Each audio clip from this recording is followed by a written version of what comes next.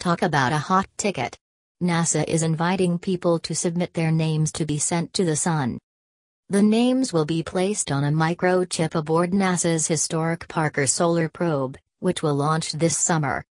In what can only be described as the hottest ticket of the year, NASA is inviting people to submit their names to be sent to the Sun. The names will be placed on a microchip aboard NASA's historic Parker Solar Probe, which will launch this summer. The mission will travel through the Sun's atmosphere facing brutal heat and radiation conditions, and your name could go along for the ride.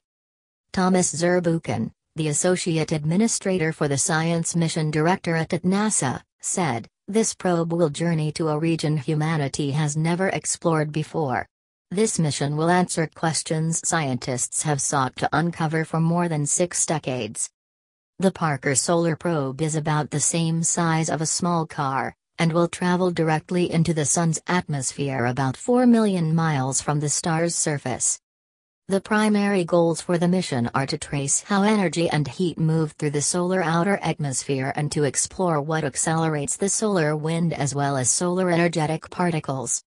To perform these investigations, the spacecraft and instruments will be protected from the Sun's heat by a 4.5-inch thick carbon composite shield, which will need to withstand temperatures of almost 1,371 degrees C.C. This heat shield will keep the instruments on board at room temperature. At its closest approach, the spacecraft will be traveling at 430,000 miles an hour, fast enough to get from Washington, D.C., to Tokyo in under a minute.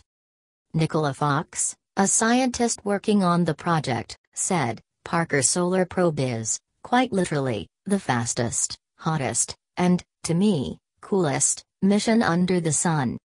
This incredible spacecraft is going to reveal so much about our star and how it works that we've not been able to understand."